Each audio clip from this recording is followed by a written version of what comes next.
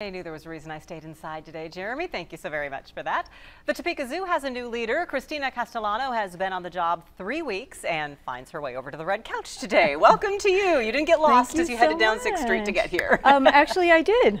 Well, I did. The roundabout, you kept going in circles. Yes, I did. I missed my first turn, but I made it here. Thank you so much for having me. So this means you're getting settled in still. Where did you move from? What is your background? I moved here from Salt Lake City with my family. I have my husband and our small children.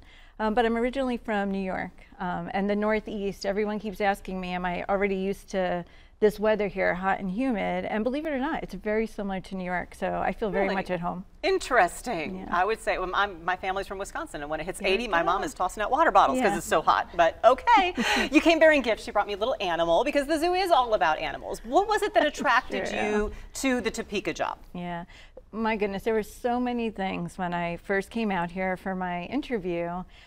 The people that I met, everyone just loved the zoo. It was just very exciting to hear what a treasure it was in the community, the support it received, the incredible staff that was doing just really amazing things for wildlife and education and for the community. And I thought, wow, I want to be part of this team. I want to be part of this community. And with my background, I was really excited to help the zoo move forward to achieve its goals. There's been a period of expansion at the zoo. The giraffe exhibit is new. The Camp Cowabunga is fairly new. What do you see coming next? What is the next step? Yeah. Well, our mission is to enrich our community through education and conservation.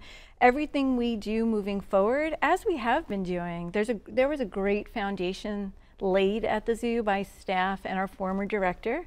And moving forward, we're going to continue to serve our community in a way that allows us to engage people with that mission and to select experiences and camps and animals to come to our zoo that really teaches about our planet and how we can care for nature, and in essence, how that allows us to care for each other.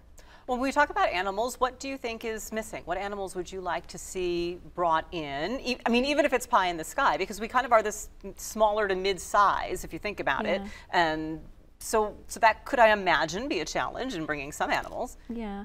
Well, the way I approach it is that I look at our story and I look at our community. For instance, we're getting ready to celebrate World Tiger Day at the end of July, and tigers is just a tremendous story for the zoo. We have bred tigers and contribute to their conservation in the wild.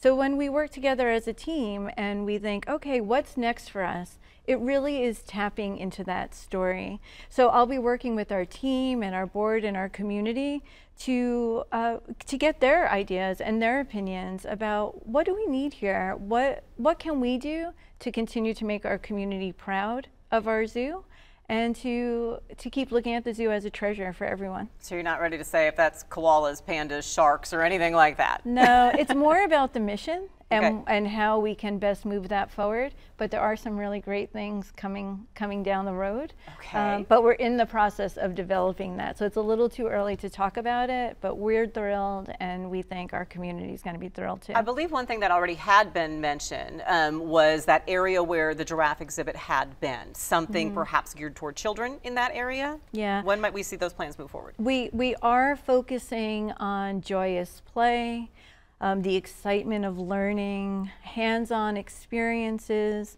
and really providing opportunities where really children of all ages can develop empathy for wildlife, which we think is just critical for developing a sense of caring for the natural world. So that will be one space that we will take to the next level.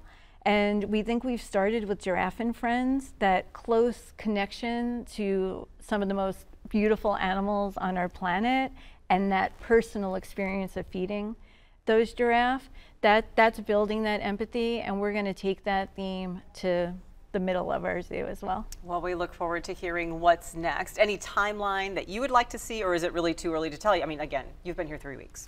It's a little too early to share a timeline, but we are super excited, and we are thrilled to move as quickly as we can to deliver everything we think we should to the people who visit and the people who care about our zoo and our community. Well, go visit if you haven't been there lately. A lot of great things Please come to see. visit. And Christina, it's nice to meet you, and Very welcome nice to to see you. Topeka. Hope Thank you you enjoy your so time. much.